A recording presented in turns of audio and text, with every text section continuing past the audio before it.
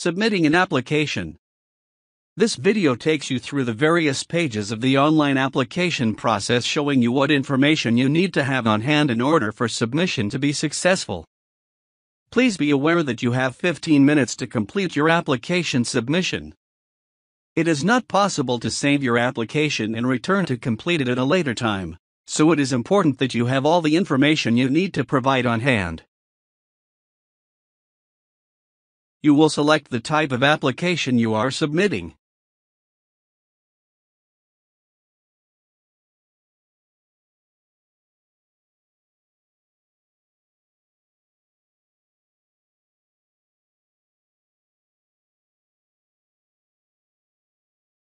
You will need to know either the street address or the roll number of the property.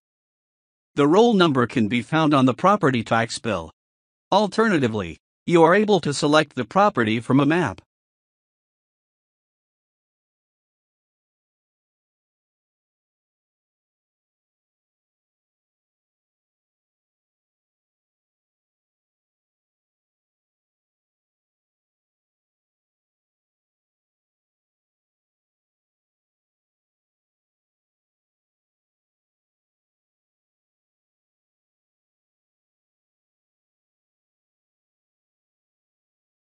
If there are multiple parcels included in the project, you will be able to add them to your application.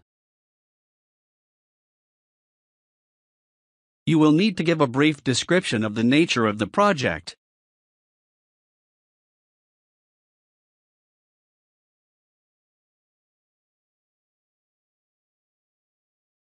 You will need to provide property owner information in project statistics and details.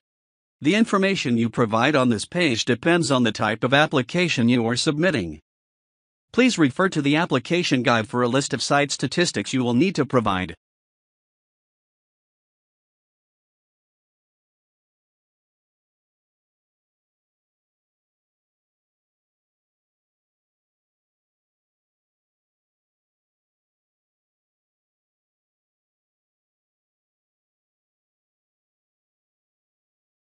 Five, there may be a pre-application or initial application fee to pay. You may pay this online immediately or later, after you have completed the submission process.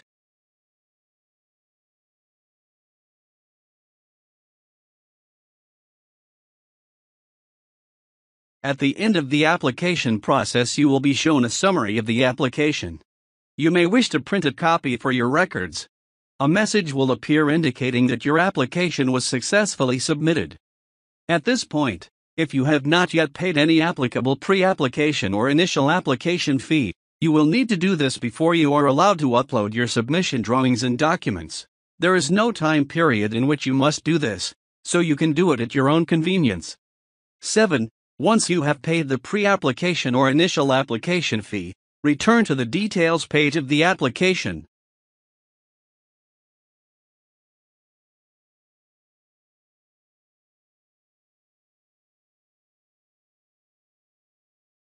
Shortly, you will receive email notification of your applicant upload task, letting you know that you can upload your submission files.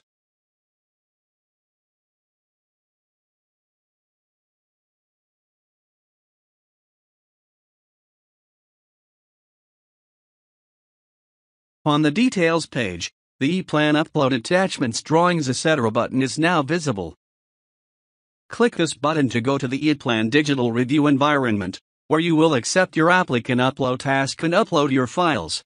Once you have uploaded all your submission files, complete your applicant upload task and await email notification of your next task or further instruction from city staff. Please refer to the separate video on uploading files for further guidance.